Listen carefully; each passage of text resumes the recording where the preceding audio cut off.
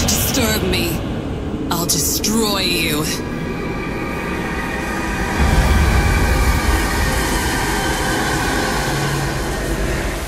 Oh no! We were so close to being finished with this nightmare! Have you brought anything for me? This is the blood of my mistress, Augustine. She gave me a part of her soul. Where did you get it? Augustine was always very smart.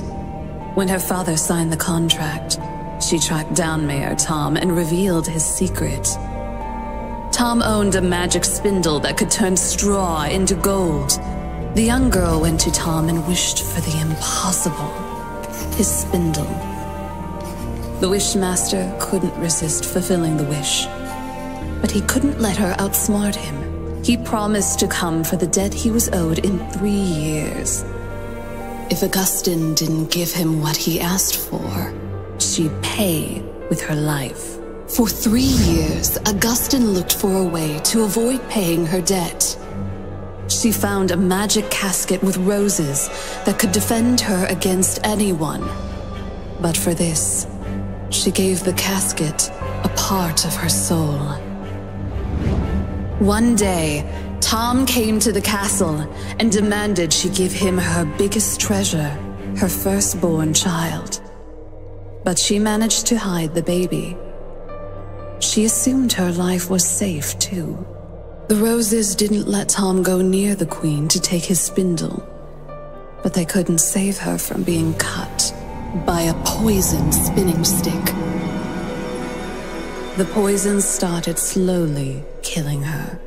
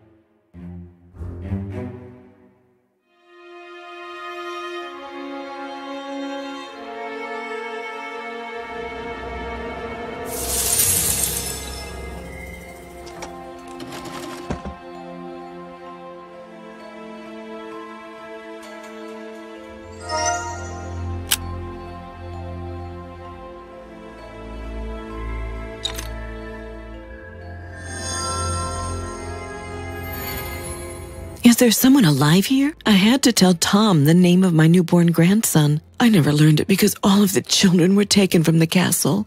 Please, help me find out my grandson's name. Your work won't go unrewarded.